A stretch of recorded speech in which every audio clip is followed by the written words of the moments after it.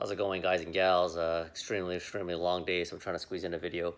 Anyways, at today's video, I want to talk about common mistakes that I see that people make regarding the masks, and talk about some of the confusion as to why a lot of people just don't really have the proper information. And honestly, you probably shouldn't. I got a lot of allergies. I apologize. I don't really blame you, because the CDC and the World Health Organization and the Surgeon General are saying one thing and then flip-flopping constantly. So anyway, I want to talk about that and then give you my overall opinion on it. So first and foremost, one common mistake I see is people wearing masks while they're exercising, especially cardiovascular exercise. I see them going outside now. Getting exercise is great, especially during this time of quarantine / lockdown, shelter in place, whatever you want to call it. Getting good sunlight, getting exercise is a stress reliever, getting some natural vitamin D from the sun, and it's good. But I've seen more and more people wearing masks while they're working out, and that's a big no-no. You don't want to do that. So what happens is when you, from a medical sample, when you put a mask on like this, you're breathing in, every time you take a breath, you're taking in less carbon dioxide, less oxygen. And as you're taking in less, you're breathing out less. So it's just a vicious cycle. See, when I don't have my mask on, or I'm not covering my mouth, I'm able to take in a nice clean breath, get in as much oxygen as I need, and then expel it. But when it's limited, it's just a limited capacity. So I'm taking in a little bit, I'm breathing out a little bit, taking in a little bit, breathing out a little bit. And this causes a lot of people to have anxiety, tend to feel uncomfortable, it feels really hot on them, they get a little lightheaded, and because you're getting in less oxygen, you're getting you're not getting as much. So on top of it, you're working out, and when you work out, what happens? Your heartbeat gets going. Your heart's working harder, your lungs are working harder, so you're exacerbating the situation by putting on a mask while you're working out, like if you're bike riding, running, and whatnot. Even when you're lifting weights, even though that's anaerobic respiration, you should not be wearing a mask. You don't need it. That's a big no-no. Another common mistake I see is people wearing masks while they're driving. Their windows are up, got the AC on, there's no one around, they're by themselves, they're wearing a mask.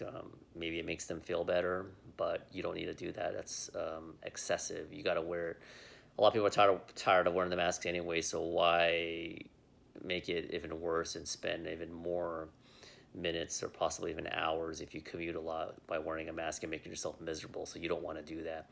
The other thing is, if you have pre-existing conditions, I don't know the specifics, you don't have to talk to your own doctor about it, but if you have any type of asthma, I'm not saying in particular if you have asthma, don't wear the mask. You have to consult with your doctor.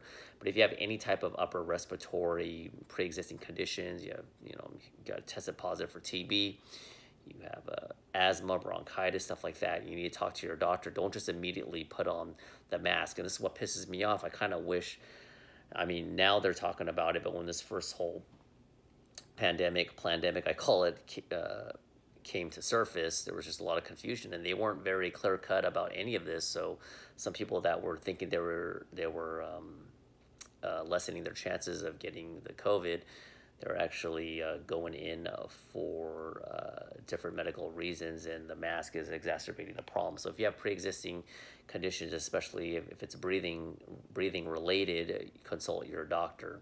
Now, this whole, before I give you my opinion on how I feel about masks overall, this whole confusion stems from the fact, from the Surgeon General starting off saying you shouldn't wear it, you should save it for the healthcare workers, to now we've got to wear it, the CDC saying we should wear it, or all the time. Now the World Health Organization says not to wear it.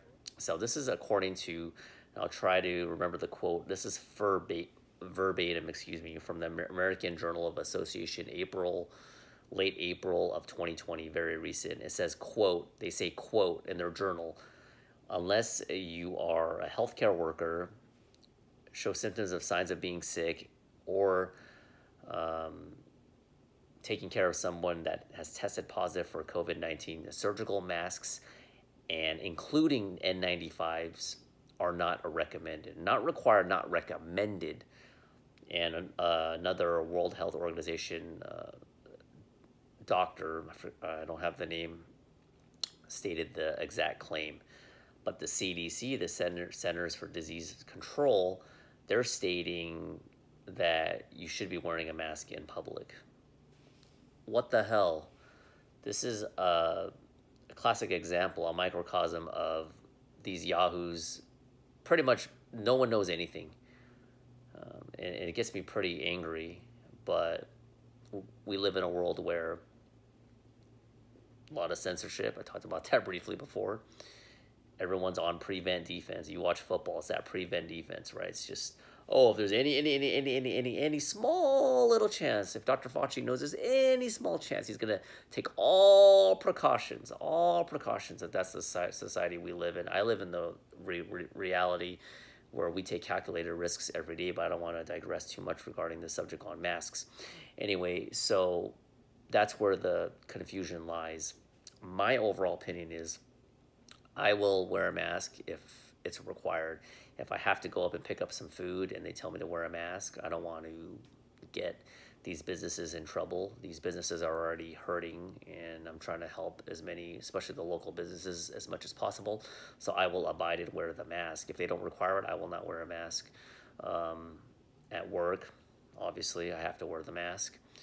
But overall, if you're healthy, you don't fall in any of the high risk category, then give yourself some breathing room and don't wear the mask. I mean, I'm not, if you want to wear the mask, it makes you feel better, go ahead. But I'll end it with this. Hypothetically, if a baby was born and they were to put that baby in a bubble and then that baby wasn't to come out of the bubble till they were like 10 years old, what do you think would happen? They would get sick beyond recognition, beyond all means. Why? Because that's how you build an immune system. Getting a little bit of dirt on your hands. That's why the hand sanitizer is good to a point. But there's just so much overkill. People are just constantly wiping their hands with soap and water. And it's good to be sanitary, obviously, no pun intended. But you get to the point where you're killing your immune system. You're not even getting fresh air. There's a such thing as herd immunity. So even though there's a lot of people that probably had COVID, didn't even know, and they just fought it off with their own immune system. Your immune system is the best thing. So being in this, I wouldn't say it's a bubble, but in a way it is, right? You're telling you to wear the masks, doing the sanitizer. You're not going outside. You're isolating yourself. You're not, some people are not even exercising because they can't go to the gyms. You are compromising your immune system, and maybe that's their end game. Maybe that's what they want. I'll talk about that in another video, what's in store. So that's my time. Hope this video was informative regarding the masks. Use your best judgment. Don't be coughing on other people. But the Stanford study and multiple other microbiologists, virologists, and doctors that are censored or not censored, they're not on the mainstream. The Stanford study states that the true mortality of the COVID is 0.1%. So 0.1, it's like the common flu. That's my time. Thanks for watching. Don't let the media and the fear control you, and use your best judgment. I'm gonna try my best to move all the time to give you the best information as possible, and if I'm incorrect, I will correct it. Thanks for watching. Bye.